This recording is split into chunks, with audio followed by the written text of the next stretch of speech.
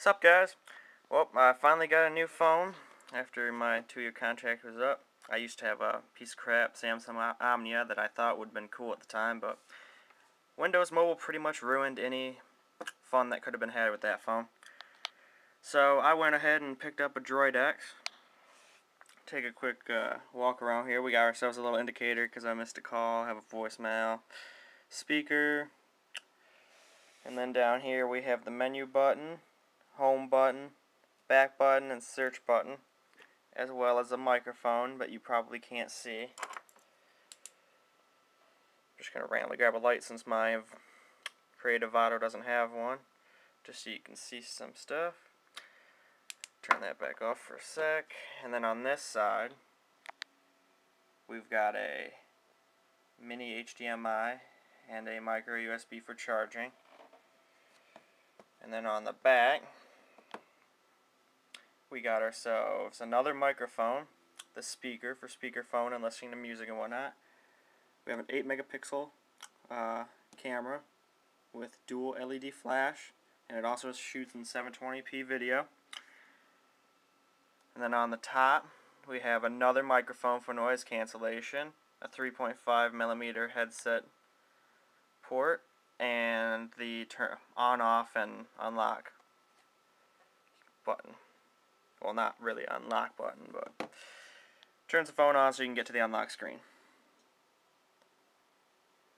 And then that's your basic unlock screen, which I really wish I could figure out how to make it last a little longer. But you can mute the phone from it, unmute the phone from it. If you're playing music or something, you can change tracks, pause, and play and whatnot. So let's just unlock that. Then we basically have contacts. That's the main menu button. So you can go through all your apps and whatnot that you have. I haven't really downloaded that much yet. Press the home key. Then we got the dial pad, which is humongous.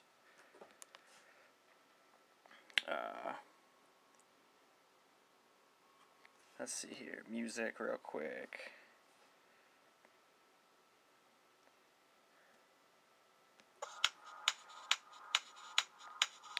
Speaker is pretty good. It's not quite as loud as my Omnia was, but it's so much more clear, and it actually has an equalizer.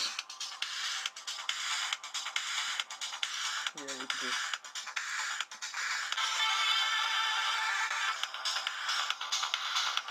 Anyway, enough of that. Don't want to get my video muted because I'm using songs. Go back home. Pretty much everybody's seen the Android market. Browser is pretty fast because I got good service where I am. It'll depend on where you are pretty much. Let's see. Let's go to bookmarks. And we'll just go to a place where I get my anime from. You got pinch to zoom, which works really nice. Not quite as smooth as an iPhone, and the screen is very responsive. It doesn't lag like people say it does. At least mine doesn't.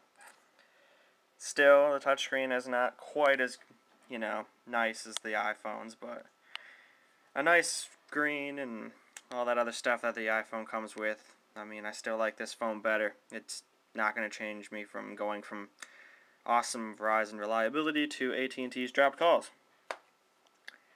That, and I don't like how closed the Apple environment is. They make some cool stuff, don't get me wrong, but that's just my personal opinion on that. Anyway, back home. You got different home screens. And then on the bottom here, as you can see, when you move, it pops up with things so you can just bounce. I still like scrolling. I don't know why. So, see, pretty much I just got some basic apps here. Got AIM, Task Manager, which is very important.